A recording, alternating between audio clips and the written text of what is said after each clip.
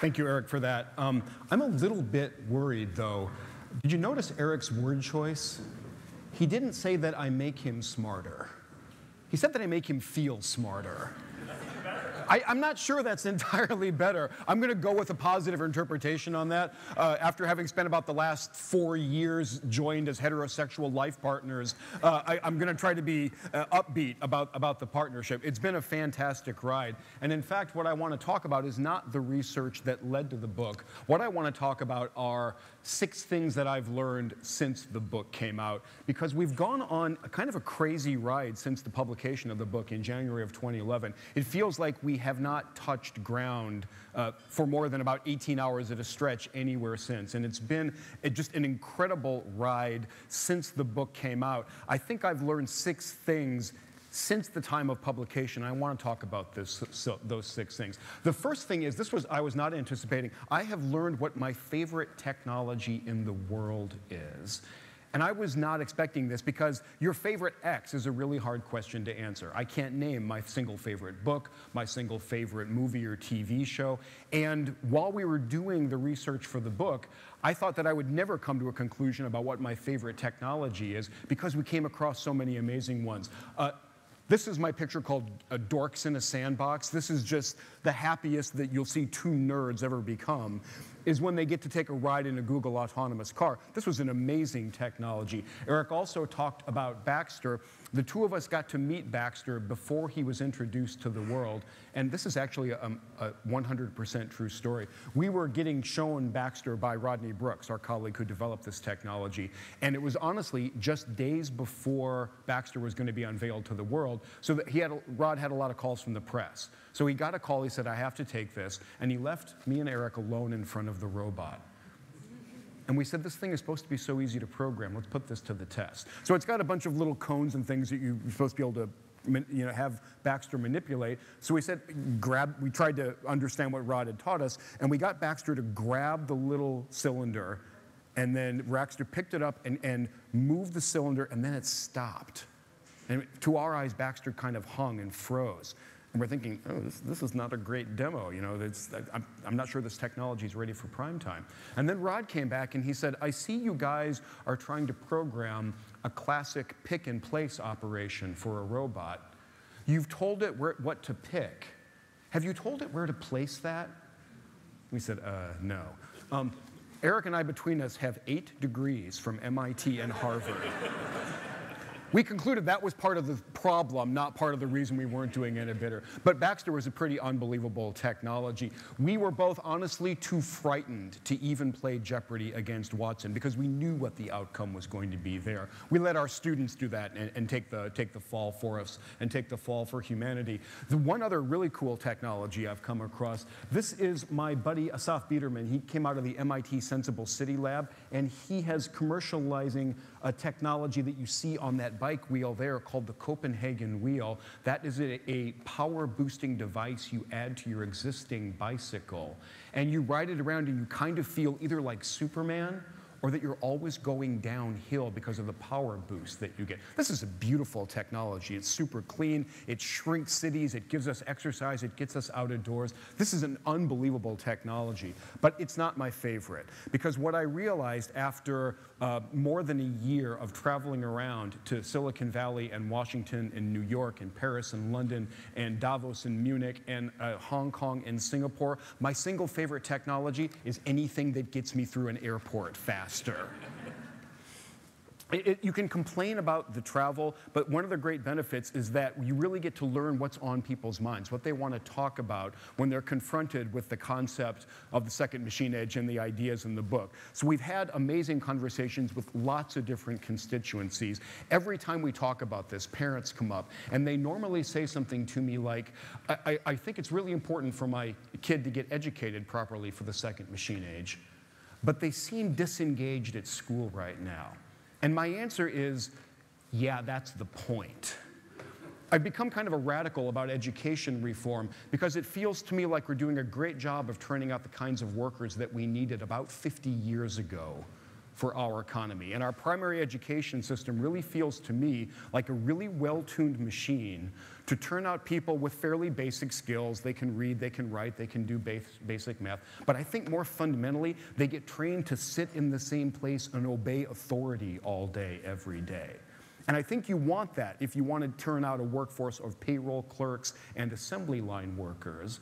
We don't need those kinds of workers very much anymore. And our educational systems, I believe, are really poorly matched for the kinds of people, the kinds of skills and attitudes we need for the second machine age. Talking with parents is a fascinating experience. We've also had some great chances to talk to politicians all over the world at some pretty high levels. One of us got invited to the White House to have lunch with President Obama. And I don't want to brag because it wasn't me. But we get to talk to politicians, and the good news is that they're willing to engage with the ideas in the book. The discouraging news is the typical conversation is they ask you to lay out the ideas, and you talk to them about the thesis of the book, and they say, yeah, got it. Okay, now more than ever, we need the policies I've been advocating for my entire career. You don't see a lot of mindsets getting changed. You see people doubling down on their prior beliefs. So the fact that we're having conversations with politicians is encouraging. I wish I sensed a little more open-mindedness among a lot of them. In contrast, the happy news is that when we talk to pretty senior business leaders around the world, they've been really willing to engage with the ideas in the book, not just to make their own companies run better, although there's absolutely a lot of that. They really are catching on to this idea that, as Eric points out, if median income is stagnating, if job growth is tailing off, that's not really great news for their markets and for their societies. So instead of coming across this group of heartless capitalists toasting the demise of the workforce, we're experiencing something really different, which is the executives that we've been talking with really grappling with the ideas and trying to figure out what their role is as leaders of the private sector. What's incumbent on them? So we're seeing the rise of you can call it conscious capitalism, is something that we've heard, an emerging different mindset among some leaders, and I think it's fantastic news. I want to talk about two final constituencies that we've been talking with, and a really interesting contrast between them. Most of the discussions that we're having with our academic colleagues, and in particular, some of the smartest economists that we work with, they have a pretty interesting critique. They say, you guys, you're being kind of wildly provocative, and you're way out there with the things that you're talking about. And it feels to me like they take a lot of comfort from the pattern of history, which is we've had a lot of economic growth, we've had a lot of technological progress, and we've had something pretty close to full employment and constant wage growth, to the point that economists now have when they really think that something is set in stone, they ascribe a fallacy to it. So there's a thing called the Luddite fallacy, or the lump of labor fallacy, which is this idea that tech progress can race ahead and leave people behind. Lots of folk consider that a fallacy. And so they look at the ideas that we're talking about and they say, come on, guys, we've seen this before. Marx was worried about it. Keynes talked about technological unemployment. There's this long history of people being wrong about this.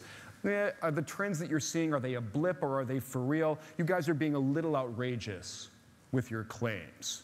Most of the professional technologists that we talk to, the investors and the entrepreneurs in Silicon Valley, say something pretty different. They say, you guys are being way too conservative with your claims. The things that we're building, the things that we're investing in are going to continue to transform the workforce. They're going to continue to advance and acquire new skills and capabilities that used to belong to people alone. We think they're going to diffuse not over the course of decades, but they're going to diffuse pretty rapidly over the next few years. And the labor force, the workforce implications that you guys are talking about, again, we ain't seen nothing yet. So you guys are being way too circumspect. People are way too calm about the waves of change that are coming.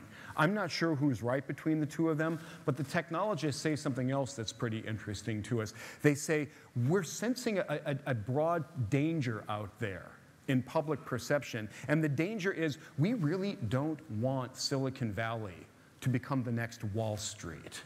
In other words, a next focal point for popular ire about the economy and a next easily demonized set of bad guys out there. So a lot of the very prominent technologists we talk to are seeing a danger out there. I don't think they're crazy to think that. No, I was stunned to learn that out in the Bay Area, out in San Francisco and Berkeley, there are active, violent, property-damaging protests against the buses that take Google and Facebook employees down to their jobs in the valley. And we were talking to a pretty senior executive at Google about this, and he said, think about this. If you had told me a couple years ago that the zero carbon footprint buses that we make available to take our employees down to work and therefore lessen traffic jams on the 101, if you had told me that those things would be the target of public protests and smashed windows, I would have thought you are crazy. But there's a changing conversation about technology out there. I think it's actually really troubling news. The economists love to talk about pie, and as Eric discussed, and as he showed a picture of a pie, we believe that technological progress grows the pie like nothing else. It is the only free lunch that economists believe in, and I think it's the single best economic news on the planet. So the fact that some people are trying to demonize or starting to demonize technology, it's a little frightening to me. In some cases, we technologists, I believe, are contributing to the situation and making it worse than we need to. Stephen Hawking here is talking about how the dire dangers of artificial intelligence. And some technologists are hopping on this as well. Elon Musk is a first-rate technologist by any measure. He's using pretty apocalyptic language. We're summoning the demon with the kinds of progress that we're making with artificial intelligence. I don't agree with this, and I find this really unhelpful because it's contributing to the popular unease about technology. Let me try to explain why I don't agree with this very much. The reason this concern is rising among people like Stephen Hawking and Bill Gates and Elon Musk is because just in the past couple years, artificial intelligence has started delivering on the promises that it's been making for about half a century. The discipline is, let's call it a half century old, and artificial intelligence has been promising human-like reasoning, human-like abilities. When you look at some of the things that Eric described, when you look at Watson and Siri, when you look at demonstrations of computers that can play video games better than any person, you start to think maybe we're getting there. So it's a really important question. Are we summoning any demon or not? My favorite way to think about this, there's an amazing company called DeepMind, started here right in London, was bought by Google last year, and one of their founders is a guy named Demis Hassabis, who is just one of the stars, young stars of artificial intelligence work. He's got a lovely way to think about this. He says, for as long as we've been trying to get computers to do human-like things, we've realized there are a number of really, really hard problems. How do we understand how memories are stored in the brain, and how do we do that in a more brain-like way in computers? How do we do object recognition? How do we give computers common sense? So the field has realized for a long time that there are, let's call it roughly 10 fundamental, really, really thorny challenges. For half a century, we've known that. We've made, rounding error, no progress on those 10 fundamental challenges. What Demis says is we're now on the first rung of the ladder. We're starting to climb up that ladder. So call it rung number 1 of a 10-rung ladder. So I did a little math, and I said, Demis, if what you're saying is correct, we have nothing to worry about because it took half a century for the first one. If that's our pace of making progress on these fundamental challenges, we've got nothing to worry about for hundreds of years, right? He said, aren't you the guy that talks about exponential progress? If what I'm saying is right, the rate of fundamental innovation and fundamental learning is about to increase a lot with technological progress and the deep challenges of artificial intelligence. So the hits, the breakthroughs, are going to come a lot more fast and furious. I don't know if that's the right way to look at it. I don't think anyone knows if that's the right way to look at it.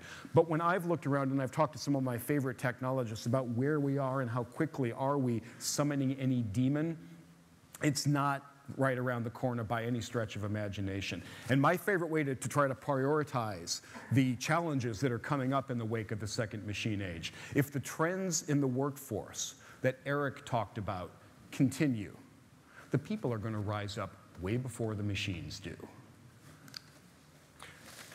We're learning that as we try to make computers and robots and artificial intelligence do more and more human things, we're learning that some paradoxes are vanishing and other ones remain really, really thorny. These are a couple of the fundamental challenges out there. And it's a nice way to encapsulate where we are making progress and where we aren't. Where we're not making progress is on a long-standing challenge called Moravec's paradox, pointed out by the computer scientist Hans Moravec a while back. He says it is a lot easier to automate most of what a PhD mathematician or physicist does than it is to automate what a 3-year-old does.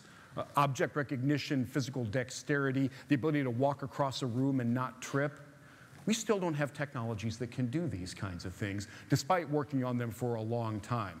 I mean this seriously. There's no robot anywhere in the world that can do that. That's really far off in the distance. We're manipulating pliable materials. It requires a great sense of touch and feedback and fine motor control. We're getting better. We're still not there. We are a long way away from any technology that could clear any of the tables in this room. So whether or not restaurant busboy is a well-paid job or a prestigious job, it's a job that's going to be around for a long time to come, exactly because of Moravec's paradox. So we're not making massive progress here. Where we are making ridiculously, unexpectedly fast progress is on another really long-standing one. This is Polanyi's paradox. And it was brought up by an absolutely brilliant scientist and philosopher of science of the 20th century named Michael Polanyi, who summarized in one sentence this really weird situation where we know more than we can tell.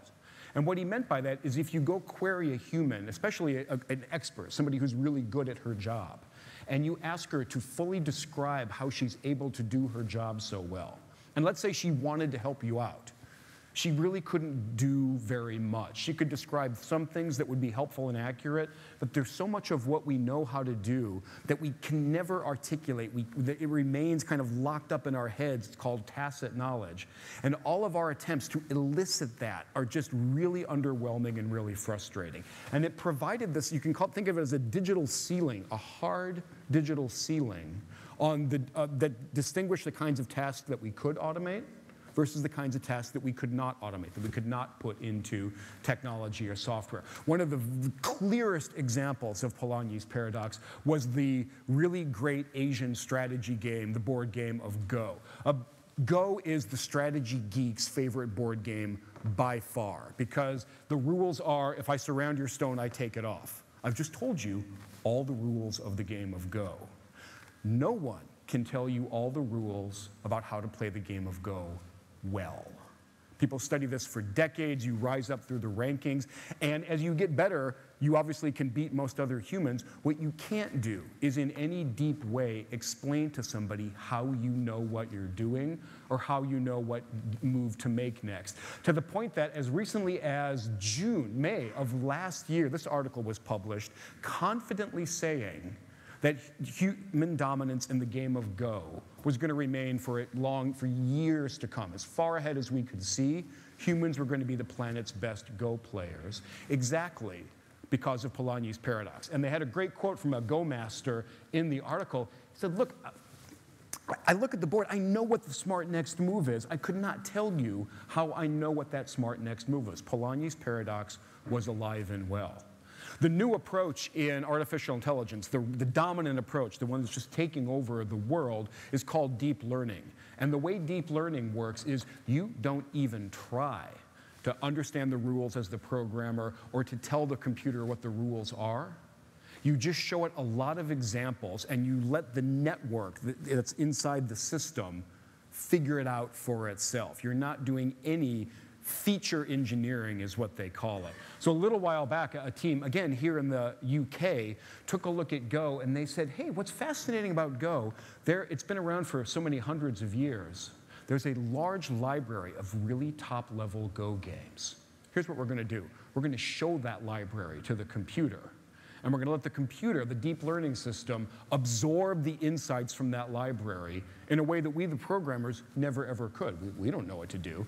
Then we're going to start playing games against a real human, a decent Go player, and we're going to see if the computer learned And the way they tested that was fascinating. They said, if the system makes the same move that the human did, the human expert did in the actual game, we'll say that's the system getting pretty good at the game of playing Go. More than 70% of the time now, that system is making the exact same next move as would have been found in the library. So I tweeted out earlier this year a prediction that I'm actually pretty confident in. I think by the end of 2015, the world's best player of Go will no longer be a human being. I think that is going to go digital. And it's an example of how quickly the progress is happening here. It brings up this broad insight that I had, even after writing 2 books with Eric and immersing myself in this world of technological progress. I still get surprised about how it seems to keep on accelerating. So the cute way to say this is that objects in the future, especially technological ones, are closer than they appear. And Eric and I have noticed over and over again, even over the past year, when we go to conferences, when we hang out with our favorite technologists and geeks, and we ask them how quickly their companies or their disciplines are advancing, we keep hearing the same thing, which is, wow, quicker than I ever would have thought. I want to give you an example of that, and I'm going to go back to the autonomous car one more time. Eric talked about the experience that the 2 of us had riding in the car, and he said at that time, there was a lot the car could not yet do. It was really good at driving down the 101 in Northern California. We had a comment from the floor, could it handle driving on the craziness of Storrow Drive in Boston? Let me show you where autonomous cars are right now. This is a talk that Chris Urmson gave at TED this year. Chris is the head of Google's autonomous car project, and he gave a really vivid illustration of how far these technologies have actually come and how quickly. He said that they have completely autonomous cars driving around the streets of Mountain View, California a lot. And they're encountering some situations they never would have anticipated. They certainly never programmed into their technology. He showed a video. I'm actually not making this up. He showed a video of what the car saw when it was driving around downtown Mountain View and saw a woman in a wheelchair come into the street and chase a flock of ducks with a broom. This happened, right? What the car did not do was run over the woman. What the car did not do was run over the ducks. The car did not even say to its human occupant, I really have no idea what's going on here. Would you please take over from here? Instead, the car said, I got this, waited for the ducks and the broom and the wheelchair to go off the street, and then picked up and accelerated smoothly down the street. A situation that weird presented no problem to the kinds of technologies that we have now. So in answer to the question about Storrow Drive or almost any place else, yeah, I think these cars are ready for prime time, even way before most of us who were looking at this technology thought we would ever get there. The last learning I want to share is one that you've heard over and over today. Probably shouldn't surprise anybody.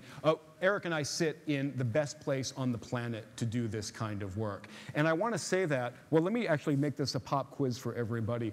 Would you please shout out what you think the most overused word in academia is? That's a good one. Massively overused. We've been guilty of that today. Probably. MIT.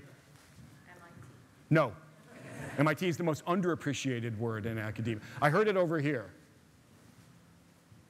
Interdisciplinary. Everyone at every university talks about how interdisciplinary their work is.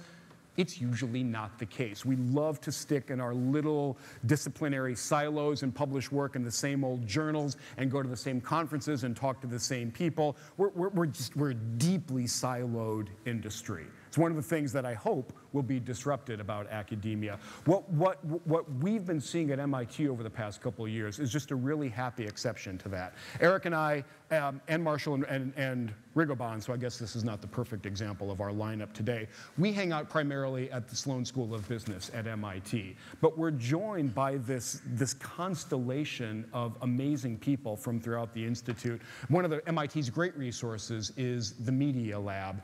And I have to share one more story with you. I want to show you some data that Joey Ito gathered. Joey's the head of the MIT Media Lab. And I think of the lab as this collection of kind of fiendish geniuses who keep on poking at the rest of us and showing us fairly uncomfortable truths. So Joey shared a pretty uncomfortable truth about education these days, and he and his colleagues did it in a really ingenious way. They just put a simple skin electricity sensor on a student and then left it on for a week.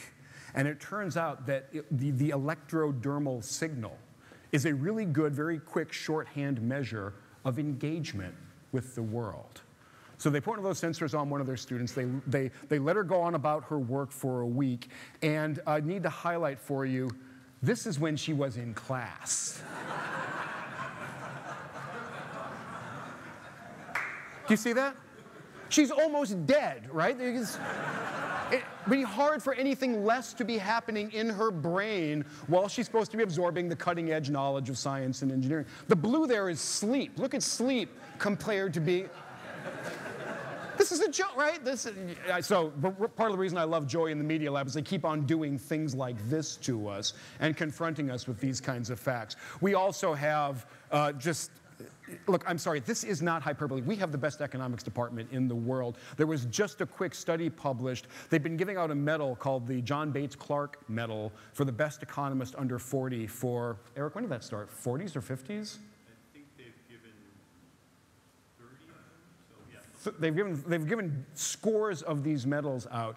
About 40% of the recipients have some MIT connection or other. It's dominance like you would not see anyplace else on the planet. So we have our economist colleagues, if we want to understand labor economics or why nations fail or any of these really big topics, we've got the world experts in the econ department. And something parallel is going on in the computer science and the artificial intelligence lab, where we've got some of the people who helped literally invent the disciplines of robotics and artificial intelligence. And we have a couple different seminar series going on. There's one that brings together the roboticists, the business school people, the economists, and the artificial intelligence geeks. It has been the most consistently well-attended, fascinating seminar that I've ever been part of in my academic career. And all of us keep showing up not because we've got tons of idle time, but because we're so fascinated by the topics that are going on here in the second machine age. So I know you're sick of seeing this slide. I want to put it up one final time and just reemphasize that the strengths, the disciplinary, the interdisciplinary strengths at MIT that we have to go tackle these kinds of questions exist absolutely no place else on the planet. And I was an undergraduate and a master's student at MIT. I strayed. I spent years down the road hanging out with a different sort of crowd. I came back home a few years back, and nothing feels better than being in your place and being among your people. And that's how I feel at MIT. Let me stop there. I would love to take some questions.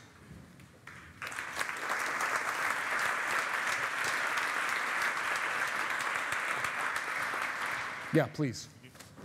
To what extent do you agree or not about the disenfranchisement of people who do oppose the Google buses, for example, because they believe that their data is being given away for free and somebody else is making billions with it?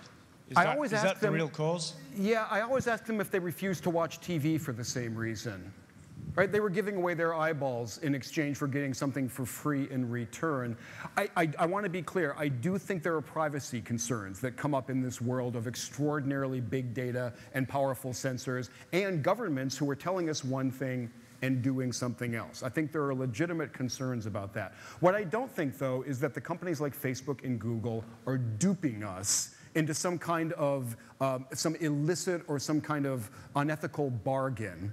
I understand that Google takes my data and shows me ads based on it. I honestly get that. What I don't think is that everyone else who uses Google is such a moron that they're not aware of that bargain. So when I listen to those activists, I hear this almost a paternalistic concern for those poor people who aren't astute enough to realize that they're being shown ads. Yes, they do. The ads are there on the page all the time. So I do think that we have privacy and security concerns, absolutely. The principle that I fall back on is not let's have some Politburo, let's have some bureaucrat decide what is and isn't okay. Let's instead rely on the principle that sunlight is the best disinfectant. Let's get knowledge about what is going on and let people make informed choices for themselves. Yeah, please. Yeah, Can you wait for a microphone, please? Do we have one? Oh, I'm sorry to take it away. We'll give it right back. Sorry for upping that.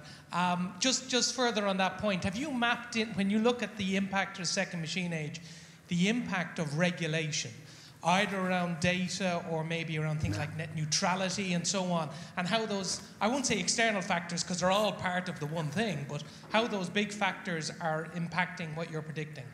The single best piece of work that I know of on that exact question was done by our MIT colleague Catherine Tucker, who looked at what happened to the online advertising market in Europe after the European regulators decided that there was too much tracking going on and that they had to, all the operators had to scale that tracking back. It was done for perfectly good intentions, I think. The effect was really clear. The advertising became less effective, which meant that we had to take up more of each screen that all of us looked at with advertising to maintain the revenue. So in the wake of that legislation, our screens became even more of an unpleasant mishmash of ads and blaring nonsense and whatnot, simply because the effectiveness of it went down. We had to get our revenue elsewhere. I take some insight away from the fact that after the publishing industry in Spain successfully lobbied the Spanish government to force Google to stop showing snippets from Spanish newspapers on Google News, surprise, surprise, traffic to those newspaper sites went down, and then they lobbied to have that ruling overturned. In general, I'm not saying there's no need for regulation in any areas. In general, I'm a big fan of permissionless innovation, and I'm a big fan of making sure that we know what the problem is and what we want the remedy to be before we start wielding our fairly blunt instrument of regulation. Yeah, now we're back to you. I'm sorry. Great, thank you. So I think Eric talked a bit about labor arbitrage around, which is essentially kind of how, China and India, the growth there really started. So given, what we're talking about, second machine age and the differential of that going down, would you see that to happen less? So the offshoring that has really defined kind of economic growth in other countries, would that stop, after this has all happened? Would it come back? What's your view on that? So one of the happiest phenomenon of the past couple decades has been the movement out of dire poverty around the world of the people at the absolute base of the pyramid. And it's just, I think it's probably the second best economic news on the planet is the reduction in terrible poverty because of markets and trade and because of countries like India and China realizing the benefits of markets and trade and globalization. So that's been a wonderful phenomenon. The question you ask is, what happens to be a little bit cute about it when the rising wages at the bottom of the pyramid meet the declining costs inherent in Moore's law? That's going to be a very, very interesting collision. What we're already observing is a phenomenon that some people call deindustrialization. And what they mean by that is the classic route to prosperity in the 20th century. And we can think of the countries that became prosperous: Taiwan, South Korea, Japan. They did it by following almost the same pattern. They went through a period of pretty heavy manufacturing, pretty heavy industrialization, where a big percentage of their population was basically working in a factory. Then they developed a service sector that went down, but the hump was a pretty high hump. What we're seeing more recently as countries are trying to come out of the bottom of the pyramid, they're not going through that same period of heavy industrialization. So that peak is a lot lower than it used to be. What's the new path to prosperity? That's a lot tougher question. But if you're looking at global growth and improvement in living standards, industrialization was a really, really good pattern. We're seeing less of it than we used to. And another cute way that I've got to talk about this is when I think about the problems here in the developed world, and we've got our share of economic challenges, medium-termish, I would rather have our challenges than China's challenges, for example. Yeah, please. Yeah, Andy, you and several of your colleagues have talked about the pace of progress and how it's gone very fast and appears to be speeding up exponentially, or at least at some very rapid pace. Do you see, or have you seen in all of your conversations, a conflict between the pace of technology, AI change, and what people actually want to deal with? Yeah. Yes is the short answer. There's a pretty big conflict. I'm supposed to do this for a living, And once in a while, I find myself muttering under my breath, like, would you give it a rest for a while so I can catch up with everything that you've done in the past week and feel moderately on top of the situation again?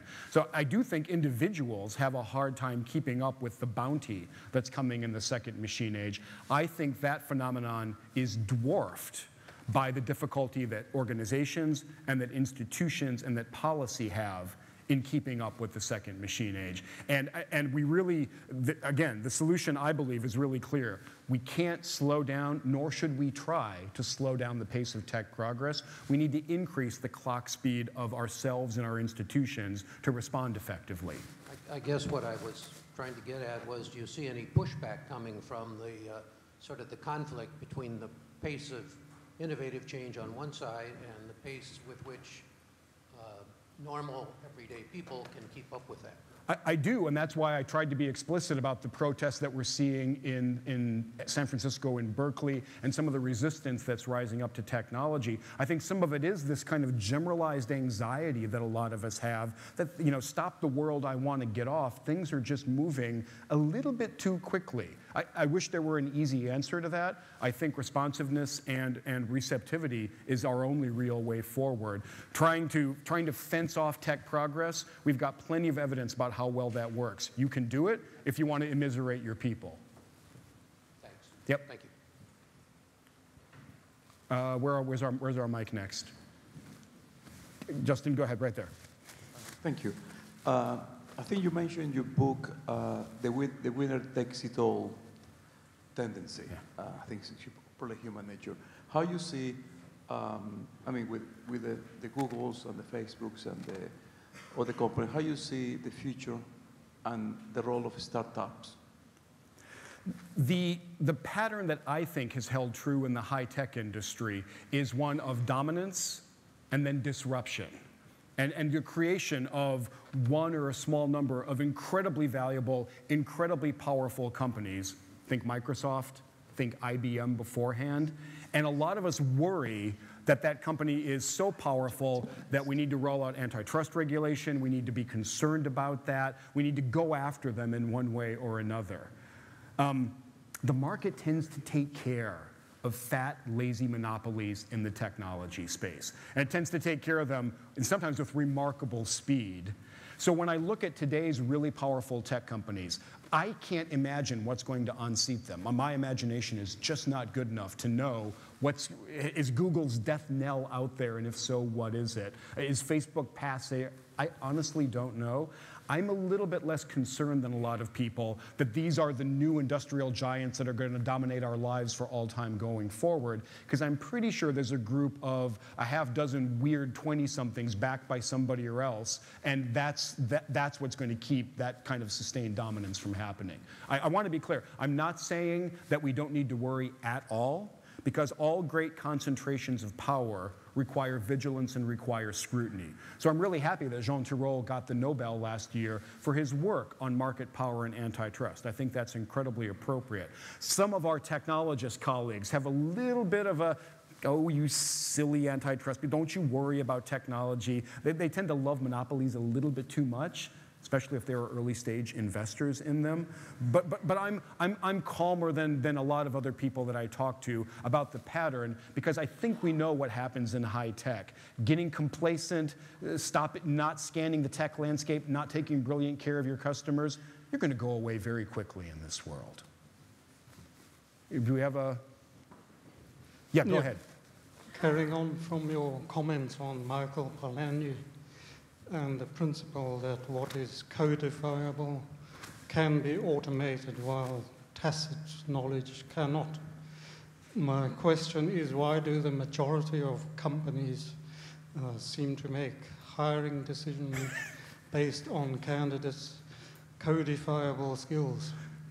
It's such a great question. When you look around with kind of a second machine age lens on things, you are amazed at how many antiquated practices you still see, how much of our industrial era mindset still applies over and over and over. You bring up human capital management and talent management as one way to do it.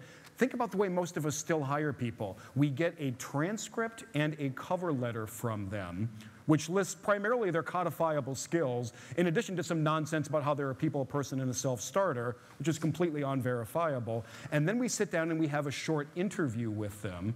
The research is really clear. The point of that interview is for me to figure out if you remind me of me.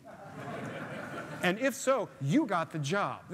We don't need to do more research about this. This model is broken. It's still the dominant model. One of the encouraging things is we're looking around at what some of the more innovative, some of the leading firms are doing, and they're walking away from that model. And they're doing some really weird, different things. Some of the tech companies say, I don't care about your resume or your transcript. Where you went to school and your GPA has no value beyond more than a couple years after you graduate. I want to look at your GitHub score. Are you actually coding out there in the world? Are your contributions valued by other people? Eric is an advisor to this weird company called Knack that has you play video games, literally has you play games to try to assess those unquantifiable, those more tacit things, to see, are you going to be a good salesperson in this organization? So we're coming at this problem in lots of different ways. One of the ambitions that Eric and I have in the wake of this book is, because we don't learn our lessons very well, to go write another one and to try to surface the post-industrial business practices that make a ton of sense. We're going to draw heavily on Roberto's work and Marshall's work to try to incorporate measurement and platform dynamics and things like that. But I feel like the business world needs a clearer view of what the second machine age means for them, and human capital management is absolutely part of that. We have time for one more question. Well, was that the one sign or not? Okay. So I don't mean to put pressure on you. This needs to be an absolutely bang-up final question because it's the last one of the entire day. So please, bring us home, make us proud. We talk about educating the students and the children of today to meet the demands of where technology is. My concern isn't about where technology is today. I'm looking at 10-year-olds, 11-year-olds coming through, and we need to be educating them for where technology is going to be in 15 years' time, in 20 years' time. What needs to be changed? What policies need to be changed? How we educate the children, specifically what we're teaching them. What's your view on what we need to change in order for them to meet where the economy is going to be in 20 years? And I see we're just about out of time. Thank you all for... This is a fantastic question. The reason I'm trying to dodge it is, as you point out, it's such a hard question. Our 10-year-olds are going to be heading into a workforce in a decade. Take the kinds of things that we're seeing, project them forward a decade. Nobody knows where we're going. Anybody who tells you they know what the economy looks like in 10 years is lying to you or lying to themselves. It's just becoming too unpredictable. So what's a smart educational policy in that world? We need to make our best guess about where the human value still is. And I want to be clear, I mean human value in an economic and a workforce sense. I don't mean it in a deeper sense, a more moral sense, although that's important too.